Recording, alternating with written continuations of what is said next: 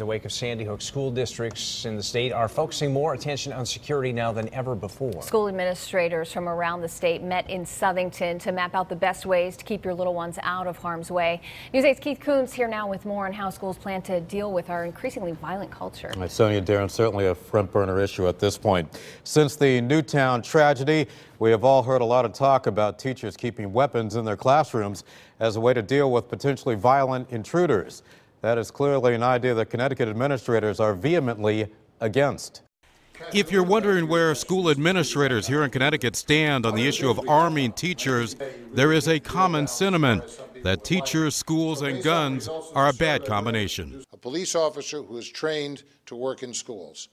One of the things that was recommended against very strongly was arming teachers and principals. Because what it comes down to is that you need to make sure the person who has that firearm knows how to use it in a school setting. The entire educational community has been especially touched by the tragedy in Newtown last month.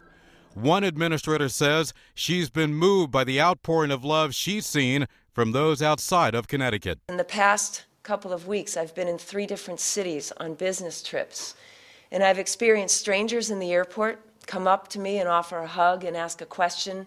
They saw that a flight was coming in from Connecticut, and they stopped their progress to wherever they were going and said, "Hey, we just want to let you know our hearts go out to all of you in Connecticut." Administrators are focusing in on 4 key responses to the issue of school security: prevention, preparedness, response, and recovery.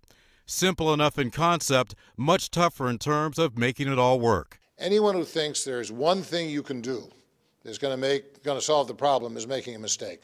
And with Sandy Hook still fresh on all of our minds, administrators believe dealing more effectively with mental illness will also be a key factor in preventing future tragedies. The key, again, as we've said this morning, is it's a community, it's a collaborative effort on the part of all necessary people to provide ongoing resources and support. Now, clearly, in these times, this is a subject we will hear a great deal more about in the coming weeks and months as districts across the state and nation grapple with these critical issues of the day.